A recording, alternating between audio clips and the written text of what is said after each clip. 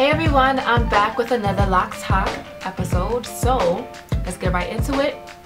The first question, and only question, comes from Nina Goodwine, and she left this question under my video called My Lock Washing Routine with Scalp Massaging Shampoo Brush. If you haven't seen it, make sure you check it out. That brush is just what I need. Dandruff is my struggle. Have you noticed any root tangling since using it?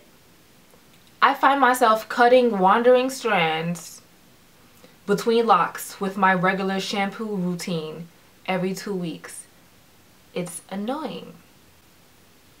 Now, I'm thinking she's referring to, you know, sometimes when you wash your locks and like they start to marry a bit at the root and then you have to like separate. And I haven't retwisted my locks in, I don't know, maybe a month, I don't know. And so yeah, I definitely have to pop my locks so that they don't marry. Basically that's just when you just separate it. There's no like particular way that I do it. I just like to separate it and then you can hear like the popping, I guess, but it depends on the level of nap that you have. But yeah, that's what I do. I never ever cut the locks, the strands.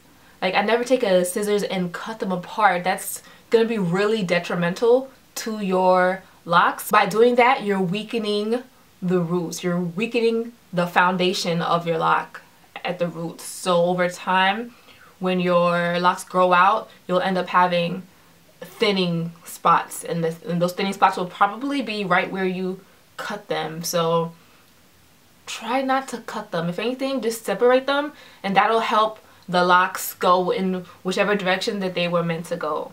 Imagine my fingers are strands, and please forgive me for my nail polish. And these strands represent 2 separate locks, but they're starting to marry.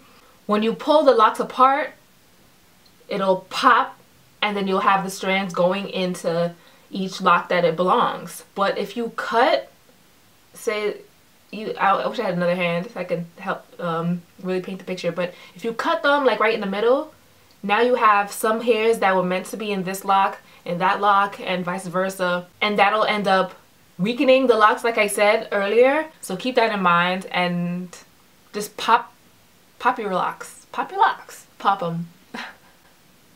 Thanks for watching. Leave your questions and comments below. Make sure you like, comment, and subscribe. Follow me on Instagram @KillaDoesThat.